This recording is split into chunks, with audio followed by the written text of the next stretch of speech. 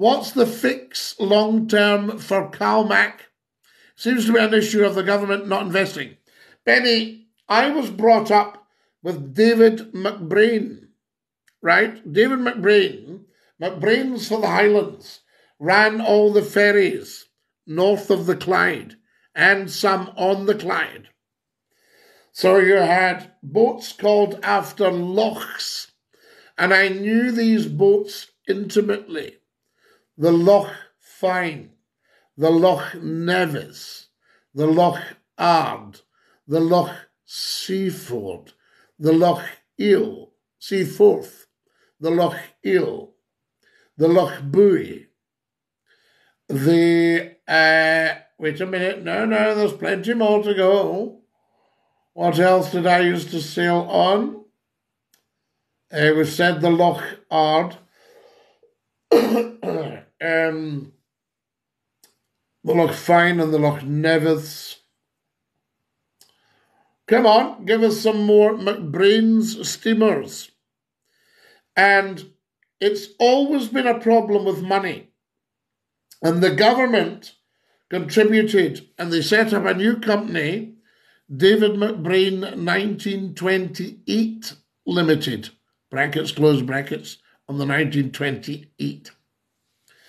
And that ran, these services ran well into the 1980s, I think. I'm trying to think when CalMac was formed, because it was Caledonian McBrain. It was, and then it became CalMac.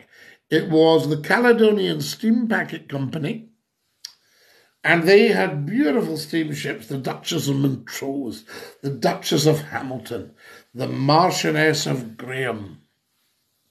The, what else did we have on there? Oh, just so many fabulous boats. The Queen Mary II. And they bought LNER, the London and North Eastern Railway. So that was things like the Waverley, yeah? And the Waverley is still in our LNER colours. And LNER, I think, ran the Flying Scotsman, didn't they? So the railways coordinated with the boats, so we had transport policy under the Scottish Transport Group. Now, the Loch Fyne was a diesel-electric setup. Your diesel engines driving electric direct drive. Davy Paxman direct drive, and then the Loch Fyne got new engines in 1951. And British Polar diesels from Govan. Fantastic, British Polar engines, super.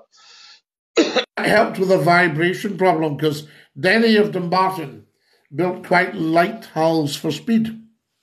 Makes complete sense. Wonderful company. And then you had the big ones like the St. Columba, the turbine steamers, the St. Columba, the ex-Queen Alexandra, the King George V. She ran well into the 1970s, as did the Queen Mary II.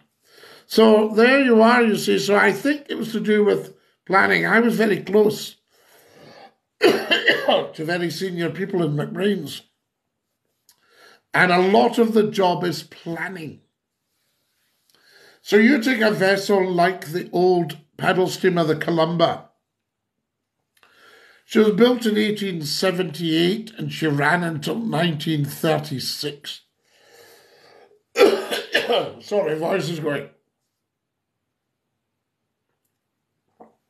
So how long's that? 58 years. But the lifespan of a modern ferry is about 25 years. Now, the longer you keep these vessels, the higher the maintenance bill. So we need more planning. Right, here.